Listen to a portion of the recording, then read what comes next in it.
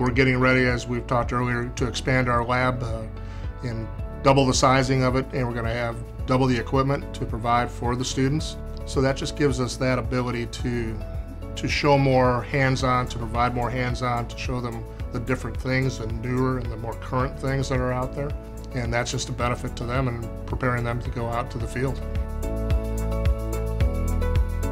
You're learning the basics of HVAC. You're learning the different components, what the compressors are, what the fans are, how to actually braze a unit in, the difference between hot and cold temperatures. You learn a little bit about the chemistry and those kind of things. Really the basics of what the industry has to offer.